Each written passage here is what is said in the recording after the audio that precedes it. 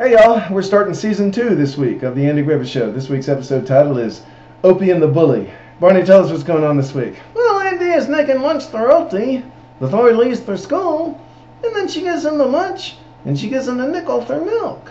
And then Opie goes to Andy and asks him for a nickel for milk too, and Andy gives it to him. And then later Andy finds out from Aunt Dee that Opie got 2 nickels that morning. So he says he's going to look into it. And then the audience sees a shot of why Opie wants 2 nickels every morning. He's getting extorted for his milk money by this bully named Sheldon. But Andy doesn't know that yet. Yeah, that night, Andy goes to Opie's bedroom while Opie's getting ready for bed, and he asks him about the 2 nickels. And Opie says, well, I figure if I ever lose the first one, I'll always have the second nickel so I can still buy milk. And Andy says, did you lose the first nickel today? And in order to avoid answering the question, Opie yawns and acts like he's falling asleep. And then the next day, Andy talks to me about it in the courthouse. And I have to tell him, yeah, Opie asked me for a nickel that day too. So that was 3 nickels.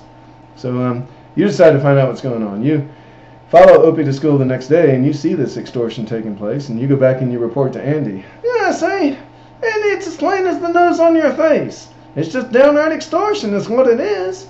And I say we ought to go to this boy's daddy and straighten this out right now. But then he says, no, he wants to handle it another way.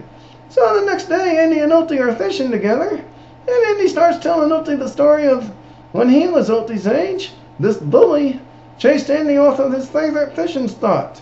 Oh, and he said he didn't feel good about himself, allowing that to happen to him. Yeah, and Andy continues with the story. He says the next day, he decided to fight for his fishing spot.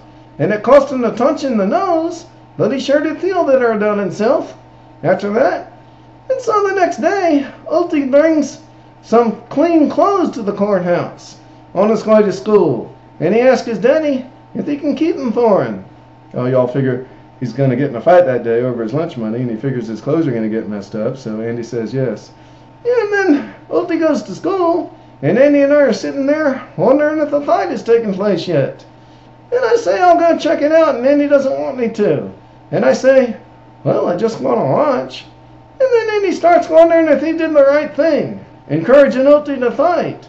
But then Opie comes in with his clothes all rumpled and with a black eye. And Andy notices the black eye. And he looks at me and says, now ain't that a nice one? And I say, Andy, I ain't seen a nicer looking shiner in all my darn days. And then Opie gives the 2 nickels back. One to Andy and one to me. And then doesn't Andy try to put a raw steak or a piece of meat on Opie's eye to heal the black eye?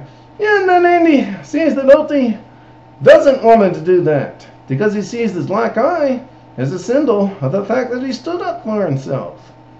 Thank you all for starting season 2 with us. We'll see you next week for episode 2 of season 2. Thanks for coming to the site.